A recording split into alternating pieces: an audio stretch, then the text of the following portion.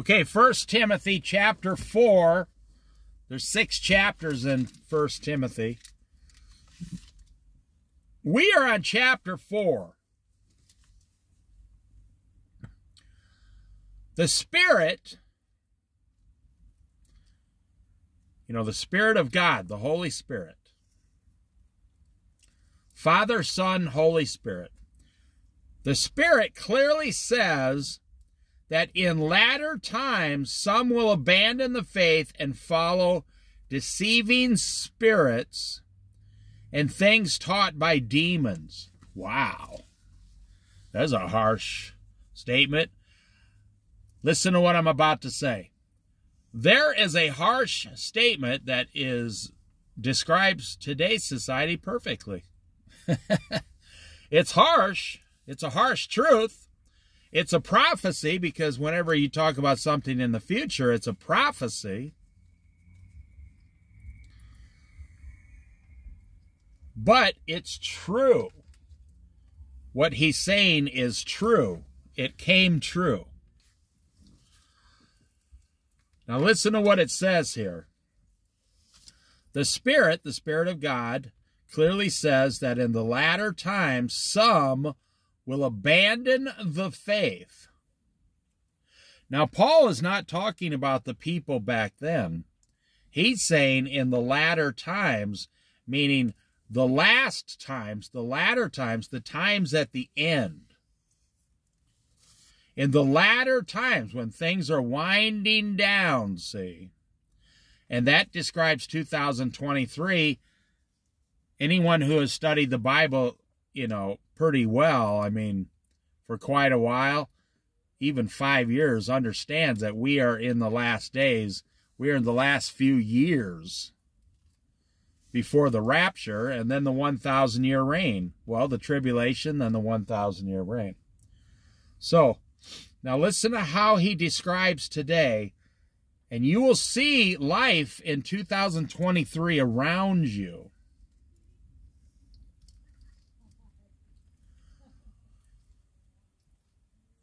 Some will abandon the faith. Now listen to what people are following today. Now, he's talking about believers here. Now listen very carefully now. The Spirit clearly says in latter times, some will abandon the faith. Okay. You have to be following the faith before you can abandon the faith. You have to own a house before the house can be burned down. You have to have $1,000 in your pocket before you go give it all away to a casino. So he's saying you have to have faith first. That's why I'm saying he's talking about believers in the latter days. And boy, I'm seeing this. But I'll give some good news here. I'm seeing some believers are waking up and they're becoming really super strong believers. Like they were kind of wishy-washy 2 years ago. And now they're like 10 times stronger than they were ever in their entire life. I'm seeing that right now. So it's not all bad news. God reserves some for himself. Now look at, some people in the last days are going to fall away from the faith. It says abandon the faith. Now it's going to tell why they abandon the faith and what they replace the faith with. And follow deceiving spirits and things taught by demons. Oh, yeah. Follow deceiving spirits and follow things taught by demons. Well, name one thing that you could say a demon is teaching people in America to do. Pornography. I talk about it a lot. Homosexuality. Same-sex marriage. Sex changes. Telling people they're racist, but you're not a racist. Saying 100% of white people are racist because you were born white. All these things are not from God. None of these things are from God. In fact, the people who teach these things don't even, they don't claim God. No, they claim themselves. But what is Paul saying here? That what's happening? If you want to know what's happening around you right now, if you're following God, it doesn't have to happen to you. And why do we read the Bible at least 5-6 days a week? So you don't abandon your faith in Jesus Christ. You say, well, I could never abandon my faith. Oh, sure you could. You could abandon your faith if you stop practicing your faith. It's that simple. Think of Christianity like going to the Olympics. Let's say you're the world's fastest runner. If that guy doesn't train 6 days a week, or that woman doesn't train 6 days a week, within 1 year, they're not the world's fastest runner. They're very slow. They won't even take like 6th place. Think of your Christianity that way. If you're not practicing daily your Christianity, then you've somewhat by default, by description, you have abandoned your Christianity. You know, that's why most marriages dissolve. One of the spouses in the marriage has abandoned the marriage. And I don't mean physically leaving the house. I'm talking about one spouse is like, I'm not being fulfilled. I want something else. I don't think my husband or my wife's that attractive. We're all fat. We're all stupid. I don't know. There's got to be something else. And they start to panic, and they say, I'm already 55 years old. I don't want to. I'm only going to be alive for 20 more years. They start to panic, and they say, I'm going to go out and get what I want, and then the marriage dissolves. Okay, so all I can say is your Christianity is the same way. If you abandon it, you will lose it. If you stop practicing it. Such teachings come through hypocritical liars. You see, you don't ever see a demon. If you are seeing demons, you got a lot of problems. You don't ever see demons. They don't appear. They work the same way their father, the devil, works. Through people. They want to destroy God's children, God's kingdom, through his followers. So the demons teach through hypocritical liars whose consciences have been seared as with a hot iron. Wow. Their conscience has been seared. Now, you could take that one way or another. You could say, like, I would think if my conscience was seared with a hot iron, I would never lie again. But that's not what they're saying. They're saying the complete opposite. Their conscience has been seared with a hot iron, so that lying doesn't even bother them anymore. They become professional liars. I know some professional liars, and you know some professional liars. Everybody knows people who lie continually. They forbid people to marry and order them to abstain from certain foods. Wow. God the Father clearly said, a man and a woman shall become one and become husband and wife. One man, one woman. And here it says they're forbidding people to marry, and then they say you must abstain from certain foods. You know, that's what the Mormons do. They say you're not allowed to eat certain foods. Jesus made all foods clean so we wouldn't have this problem. And the Mormons come by 1900 years later and claim that they have a whole new gospel of Jesus Christ, and you're supposed to marry only other Mormons, and you're supposed to abstain from certain foods. Doesn't that sound like what Paul is describing here, right down to the letter? Which God created to be received with thanksgiving by those who believe and who know the truth. Yes, I just told you the truth. Jesus made all foods clean, and it just said we are to receive them with thanksgiving. Yes. But what do the Mormons say? Oh no, you can't even go to heaven if you eat those foods. Huh? That doesn't make sense. That is contrary to the Bible, but guess what? That's what the Book of the Mormons teach. God created these foods to be received by us with thanksgiving because we know the truth. We are taught by the Spirit of God, the Holy Spirit, the believers. Non-believers are taught by demons. For everything God created is good, and nothing is to be rejected if it is received with thanksgiving. Now listen to what it says. Everything God created is good. Does that mean alcohol? No, I don't believe God created alcohol. What about marijuana? God did not create today's marijuana. God created, up until about 80 years ago, they used to find this marijuana, the Native American Indians, growing on the side of the road, and they would smoke it as a very mild pain killer.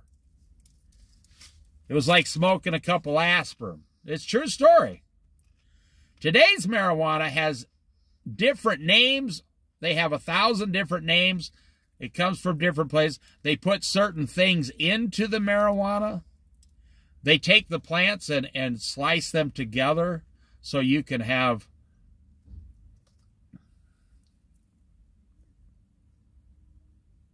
like different strands of marijuana, making marijuana really super strong.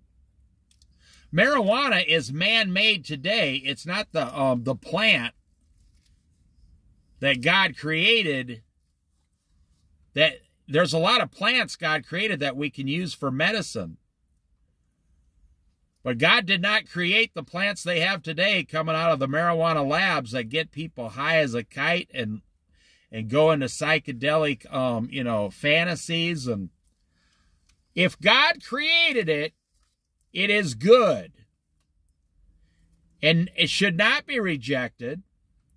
It should be received with thanksgiving because it is consecrated by the word of God and prayer. If you point these things out to the brothers and sisters, you will be a good minister of Christ Jesus, nourished on the truths of the faith and of the good teaching that you have followed. I was just going to say, you'll be a good minister because you're telling the truth. Now, there's two different ways to tell someone the truth. The dumb way and the wise way. If someone doesn't want to hear the truth, don't tell them. Well, you say, I am commanded by Jesus Christ to tell the truth, regardless of what people think or not. And I'm not saying you have to become a salesman of the gospel, but what about you are commanded to love all people, and you're commanded to have mercy on all people and kindness. And then the truth should come out of your mouth. The truth should not come out of your mouth if you're, screaming it at someone. I've been to a church before. It was a long time ago. Way back in Iowa. This guy was literally... He almost had people pee in their pants, right? In the spot. He had those people shaken that if you just commit one small sin, you're going to hell. Oh, he was screaming the word. The guy was a false prophet being taught by demons. I'm telling you. If it's from God, it's good, and you are to receive it with thanksgiving. But the way you point it out to people, you should go up to Jesus and offer them an invitation. Do you know about Jesus Christ? Start from there. If someone starts, I always let them bring it up. And then I say, I'm a believer in Jesus Christ. I give like this miniature testimony. I say, I'm a believer in Jesus Christ. I've been a Christian for over 50 years. But they brought it up. And I say, so do you believe in Jesus Christ as your Lord and Savior? I don't say, do you believe in Jesus Christ? Everybody believes in Jesus. Jesus was a historical figure that you can find documents about. We're not asking you to believe if Jesus lived. Even the demons believe that Jesus lived 2,000 some years ago. We're asking, do you believe in Jesus Christ as your Lord and Savior? There's a whole difference. And then I see what they answer. They go, no. I say, would you like to talk about it because you brought it up? And 80% say, no, I don't want to talk about that. I say, okay. And I just let it go because they brought it up. But it's at 20%, sometimes 30%, they say, yeah, I would like to talk about it. Say, well, is there something? Ask them a question. Is there something on your mind that, because every one of those non-believers, they have one area, and just to save time and not get in a big argument with them, they have one area, one single area that they have convinced themselves in their mind why they do not want to receive Jesus as their Lord and Savior. And you have to let them go through that area and blurt it out, and then you can start working the truth. You can start working the truth with them on the area that they spoke about, you see. But you want to approach people gently. You'll be a good minister of Jesus, of Christ Jesus, nourished on the truths of the faith and of the good teaching that you have followed. So how is God teaching you? Let's say you're 40 years old. How is God teaching you in the last 40 years? Is he hitting you with a rod and whipping you? No. I don't know anybody that's being whipped by Jesus. Jesus is teaching you gently and slowly. He's doing a good work in you with love. So you, likewise, have to teach like Jesus taught you. See, there's a big difference how you teach. Have nothing to do with godless myths and old wives' tales. I haven't heard that one in quite a while. Old wives' tales. So in a previous chapter, we talked about women gossiping. And here we got it again. What is the definition of an old wives' tale? If you're not understanding what I'm saying, I'm not saying wise tale, W-I-S-E, no. I'm saying old wives, W-I-V-E-S. How come they don't say old husband tale? Because I'm telling you, in a previous chapter, men do not sit around gossiping. One of the main spiritual Christian problems women have is gossiping. That's why they say old wives' tale. What is wives' tale? It's a bunch of women gossiping and coming up with stories about someone.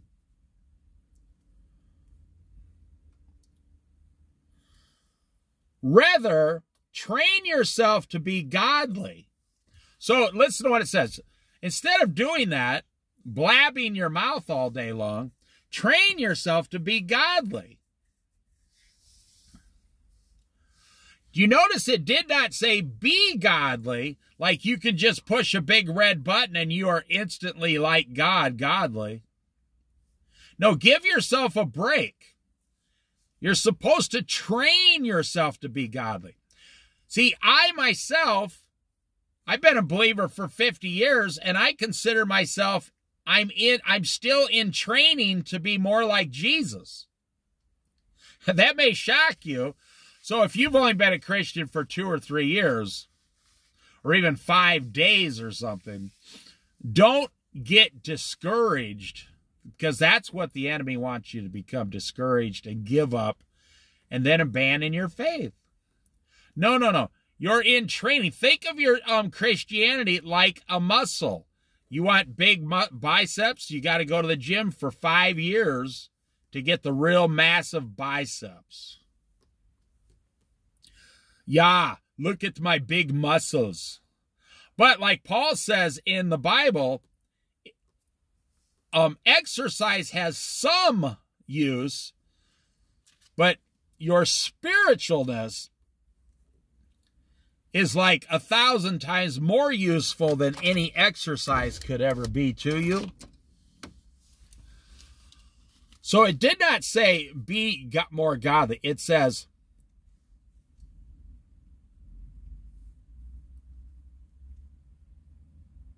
for physical training is of some value, but godliness has value for all things. It says train yourself to be more godly. And you should be training every day is what I'm saying. Holding promise for both the present life and the life to come. This is a trustworthy saying that deserves full acceptance. This is why we labor and strive, because we have put our hope in the living God. That's right. I remember in the 70s, they used to have stickers, God is dead. And then bumper stickers. Then people came out with bumper stickers, God is not dead. But it's true. God is alive in the living God. They're telling you something. So you say, boy, I want to know more about who God is. What is he? Where did he come from? Well, you got to read the Bible, and it tells you little by little. Here, it just told you something about God.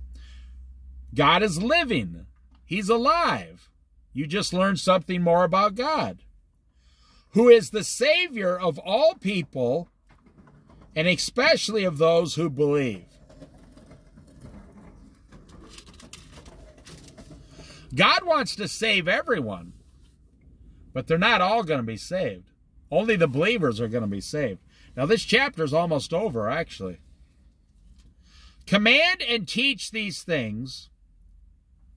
Don't let anyone look down on you because you are young. He's talking specifically to Timothy, but you can use this if you are a young Christian.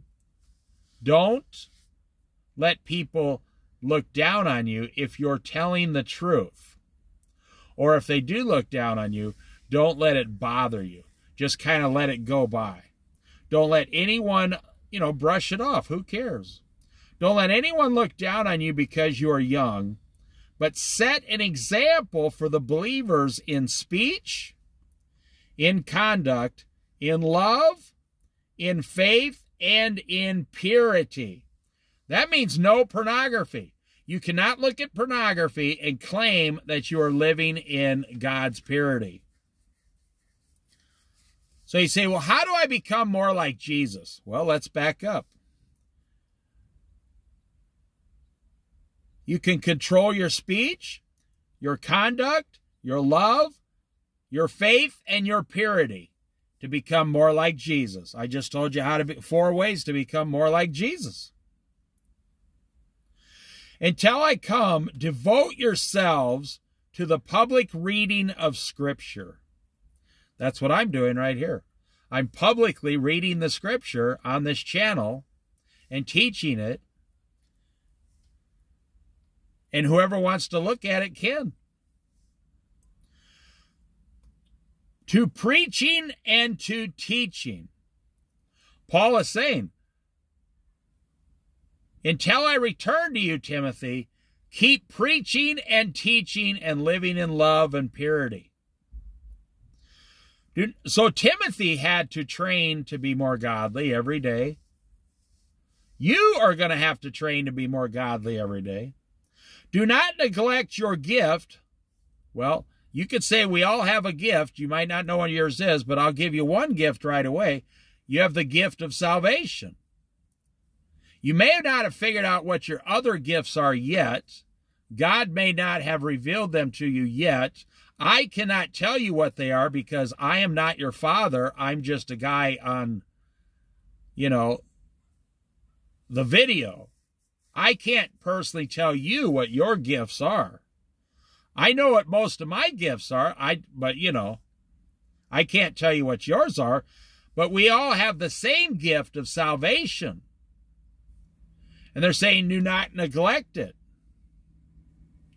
Do not neglect your gift, which was given you through prophecy when the body of elders laid their hands on you. So at some point, Timothy, they're going to put him in charge of certain things, and a bunch of elders laid their hands on him, and all the elders agreed this is the gift God's going to give him.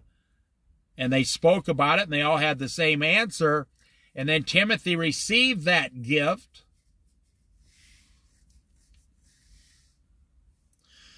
Be diligent in these matters. Let's look at the word of diligent. The word diligent. Putting your Christianity aside for a minute, you can easily name 3 things that you're very diligent on in your life. Like 3 things you never let go. You're always pushing them forward. You're always doing them. For some, it's football, basketball, baseball. For some, it's cycling. For some, it's exercising. For some, it's their family. For some are in love with making money. It's all about making money. But what are they saying? Be diligent in these matters. In your Christian spiritual matters, be diligent.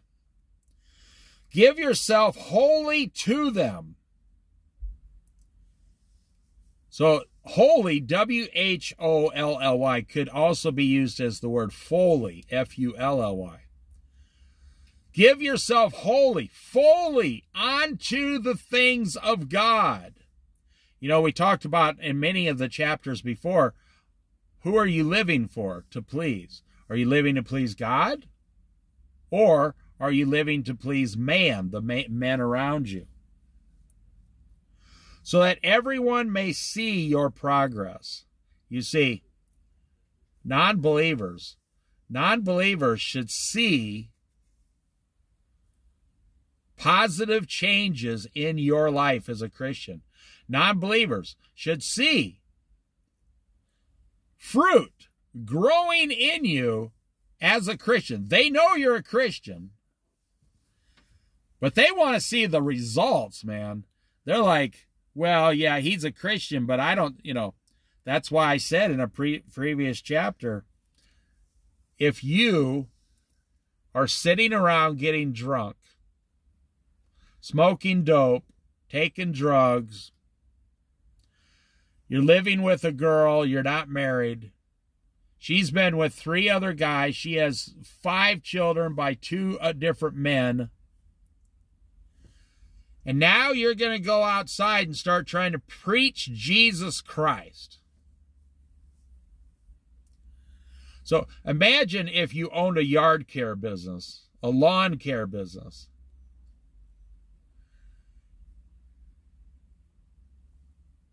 And you're out there trying to get customers, right? I mean, don't you think the guy who does lawn care should have the best lawn in the neighborhood? Just makes common sense. So you're out there trying to get customers like, well, I'd like to be your customer. Let me drive by your house and see what your lawn looks like first, buddy. And if your lawn looks great, then I'll hire you to make my lawn look like your lawn. So they drive by your house and your lawn looks like 15 tornadoes just touched down in the backyard. You got weeds growing everywhere upside the house. Your house is moldy. It's never been pressure washed. Your sidewalks are covered with weeds. You think that person's going to hire you to do their lawn? So that everyone may see your progress. So that everyone may see your progress. You as a believer, you have a billboard on your forehead. Hi, my name's Billy or Susie. I'm a Christian. And then every move you make tells them what kind of a Christian you are. So they can see your progress. Are you giving them progress? Are you showing progress, Christian fruits? Christian fruits in your life.